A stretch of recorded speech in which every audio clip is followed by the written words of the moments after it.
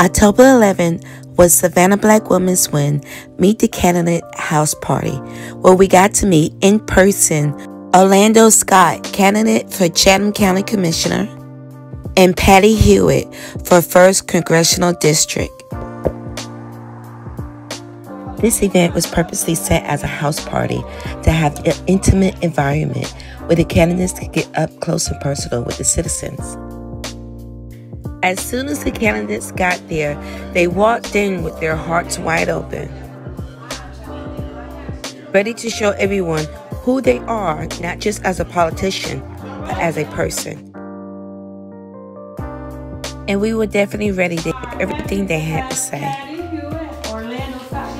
One of the things we wanted to do, we've been doing a lot of campaigning for VP Harris and Governor Walz, so we wanted to come locally because we want blue up and down the valley. Before we begin, we wanted to make sure that not only did we feed everybody's bellies with some good food and dessert, but we also fed everybody's minds with some good information to take with them. Make them for people, for your community, for your church. After the founders kicked off the event, we got a bonus speech from campaign manager Angel Ratcliffe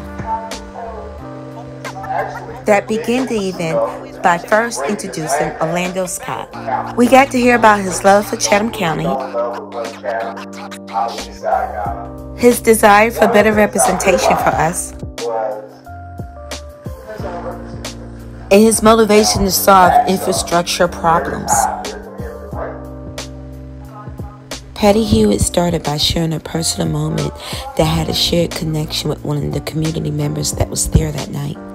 She then went on to talk about important topics that affected us locally and gave detailed breakdown of issues that affected us in our very community today. Hyundai and any company getting federal money from the Infrastructure Act must provide daycare on site to their workers or reimburse their workers for daycare costs.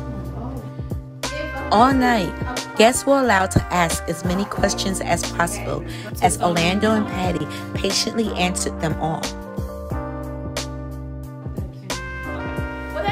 Tonight was another small step that will have a major impact on the community as Savannah Black Women Win continues to reach as many people as possible.